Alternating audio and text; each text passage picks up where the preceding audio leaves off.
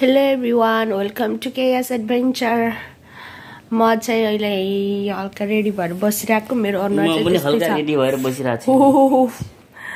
मेरो अनुहार चाहिँ त्यही नै हो रुगा लागेछ भाइरस छ के गर्नु कुटा त गर्नुस् नि अनि भाइरसले कडा कुटा हाँसेको हेर 24 घण्टा सानो म बोल्न पाइरहेको छैन एकछिन जब रेडी भयो अब जाने हामी चाहिँ बाहिर जान लाग्यो बाहिर भन्नाले होइन म यस्तो भएको छ सोर थ्रोट छ के गर्नु जबरजस्ती भए पनि उठ्न परेको छ भोलिबाट करण बिजी होइसिन्छ 5 दिनसम्म अनि त्यही भएर म पनि एकछिन बिजी हुन्छु अनि घर हल्का अब भोलि पर्सि ठिक भयो भने मेरो काम धेरै छ कामहरु धेरै गर्नुपर्ने छ अनि हस्पिटल जानको लागि रेडी गर्नुपर्ने छ सामानहरु हैन कतिखेर के पर्छ थाहा छैन अनि मेन चाहिँ अहिले हामी कमिङ सैटरडे नेक्स्ट वीक चाहिँ हाम्रो फोटो शूट छ त्यसको लागि सबै रेडी भइसकेको छ मेरो चाहिँ एक दुईटा कुराहरु मैले हेर्न पर्ने छ अनि त्यो हामी हेर्न जान लाग्यो सामानहरु त्यसपछि कपडा हो अनि ग्रोसरीज वाइज युजुअल जहिले पनि किन्न पर्छ आज विशेष ग्रोसरीजहरुले नि ग्रोसरीज अनि त्यसपछि चाहिँ हामी अब हिँड्न लाग्छौं ओके बोतल पानी hello hi everyone cares adventure and मेरो बुढी उता गइराछन् हेलो हाई एभ्रीवन हाम्रो च्यानललाई सब्स्क्राइब गरिदिनु होला हामी आज चाहिँ यसो बुढीलाई हल्का बिरामी भएको थियो सुस्मिता दाइ हामी हल्का चाहिँ अब आज हामी सपिङ एकछिन बाहिर फ्रेस हुन जाऊँ भनेर हामी जान लागिरहेछौं ठीक छ जाऊँ लेट्स गो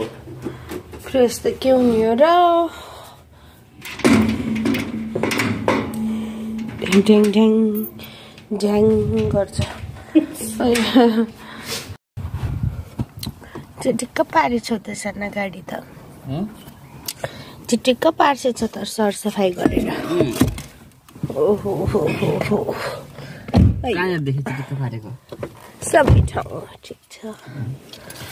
म हिँडे अमेरिका मेरी भुपुमाया धुरु धुरु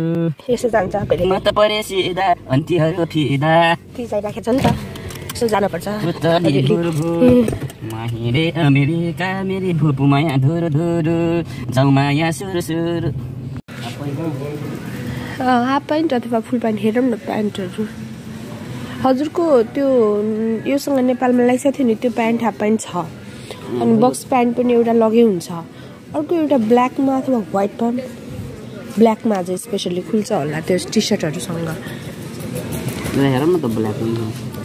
हाफमा हाफ प्यान्ट हैन अफ कोर्स ब्ल्याक फुल सुहाउँदैन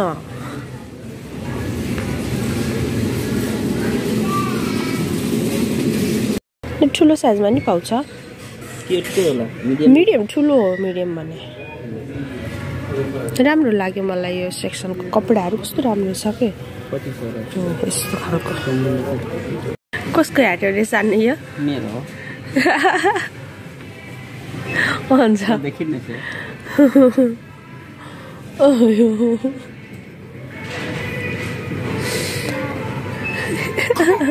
मेरो म लेडिज हाट लाएर पुरा म लाउँछु भनेर कस्तो छ त्यहाँ मेरो त्यस्तो मिल्दैन नि त साना हल त क्याप लाउँदा नि हुन्छ के त्यो कस्तो राम्रो छ त त्यो कस्तो राम्रो देखिन्छ हल देखिसक्यो किन मैले अघि अस्ति भिडियो देखाएको हजुरलाई अनि फेरि अर्को लेडिज हाट लान्छ अरे दे लाजको भन्नु के भन्ला मैले लगाऊँ त मैले चाहिँ यो लाको पप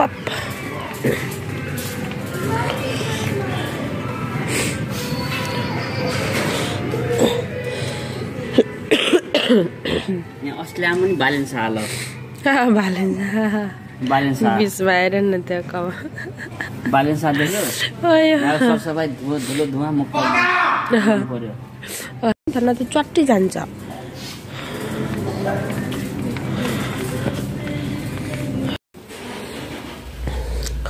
यो जुत्ता चाहिँ मैले भित्र लाउने स्लिप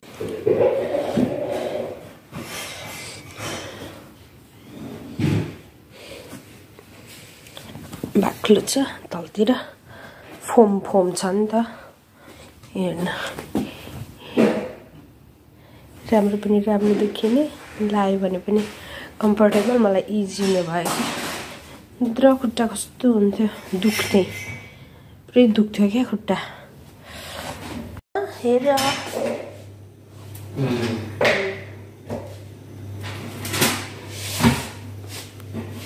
हम किन चलिरहेछ है बुढो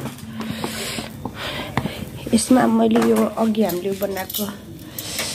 खुर्सानी अनि अदुवा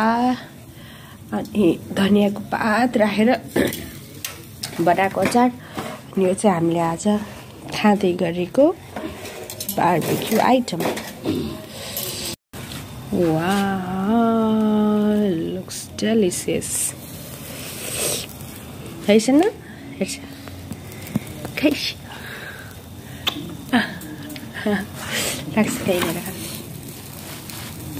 आउ सानो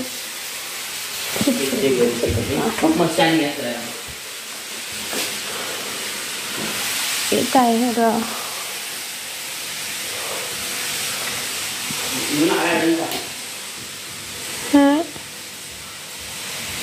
सामान सबै मिलाउने स्टोर रुमबाट राम बचाऊ प्रभु कसैले सोधे कसैले भने बसाइ सर्यो भनिदिनु मलाई निकालिदिनु घरबाट यार कहाँ जाने म अब अनि यता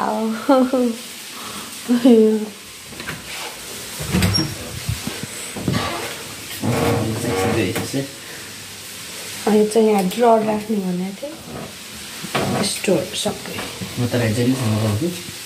सानो केही देखाउनु न यहाँ के भन्छ अरे सबै रुम एम्टी गरेको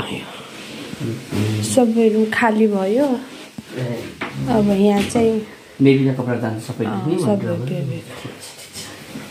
मेरो छोरोका कपडालाई जाने गरे मलाई त घरबाट निकालिकन छोरालाई पनि यहाँ भुल्नलाई खत्तम भयो अब यहाँ मेरो रुम थियो मलाई सब गराएर अब आफ्नो छोराले ल्याएर यहाँ भुल्न लागि मलाई घरबाट निकाल्ने तिम्रो रुम थियो यो लगाऊ ढोगा चलो भाइ मेरो कोठा यहाँ सार्दिन्छु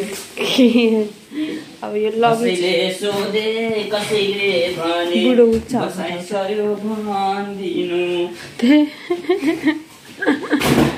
यो लगेजहरू यहाँ मिलाएर राख्ने यहाँ कपुरतिर मम्मीको सामनेसँगै अनि यहाँ फर्निचर खै मेरो बुढोले कहिले गर्ने भने हेरौँ पछाडिको भागो थाहा छ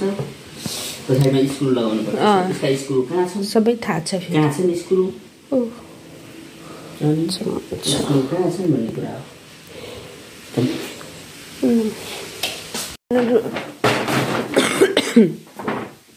हाल्ने होइन कि सानो त्यसरी यो सामानहरू एक एकवटाको रुममा लगेर अब रुममा अहिले राख्ने हो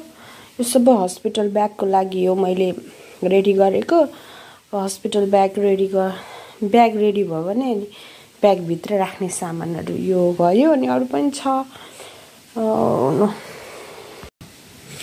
ए एलिफेन्ट दिस इज एलिफेन्ट ओहो अब चाँडै बेबी आएर एलिफेन्टसँग खेल्छ है अनि मैले आज अलिअलि काम गरेको त्यही रुमहरू बेबी रुम अरू सामान थियो पहिला अनि त्यो एम्टी गरेँ अब भोलि चाहिँ भ्याक्युमहरू लाउने सफा गर्ने अनि फर्निचरहरू सर्ट आउट गर्दै राख्दै गर्ने भनेको करणको गनगन चलिरहेछ